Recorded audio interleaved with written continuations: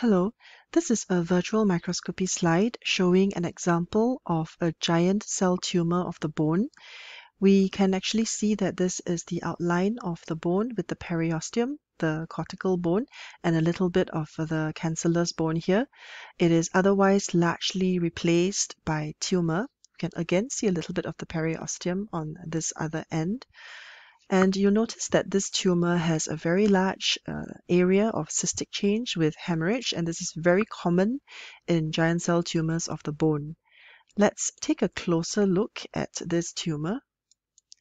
And in this region, as I move into slightly higher magnification, we can just about make out that there are these kind of bluish much larger cells, and I'm going to increase the magnification so you can see that there are these larger cells which are actually multinucleated cells, and in between there are many cells that have a single nucleus, or otherwise known as mononuclear cells. Let's take a look at the two cell types one by one. So starting off, looking at the multinucleated cells, we can see one here and another one here, and there are really many of them. These multinucleated giant cells appear very similar to osteoclasts, so they are known as osteoclast-like or osteoclast-type multinucleated giant cells. Indeed, they have many nuclei within the cells, and in some of these tumors, they may actually have more than 100 nuclei within these osteoclast-like cells. However, these are not the neoplastic cellular components of giant cell tumors.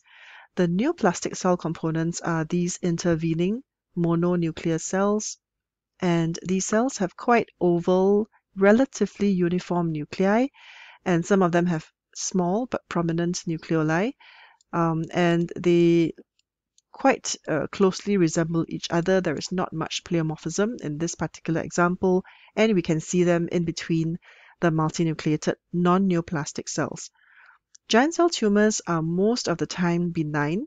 However, if we see features such as spindling of the cells, abnormal mitosis or cellular pleomorphism, then we start to worry about the possibility of a malignant giant cell tumor.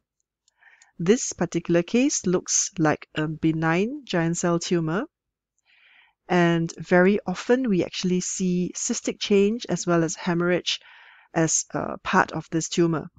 So because these tumors occur right up in the epiphysis, very close to the joint surfaces, sometimes they can also extend to the metaphysis of long bones. Because of their location close to the articular surfaces, they may actually present clinically with arthritis-like symptoms, and they can present also with pain and sometimes pathological fracture. So in summary, this is a giant cell tumor of the bone comprising numerous osteoclast-like giant cells containing many nuclei, and also the neoplastic component, which is this mononuclear cells in between the osteoclastic giant cells. In this particular tumor, we don't see any features that are worrying for malignancy. Thank you.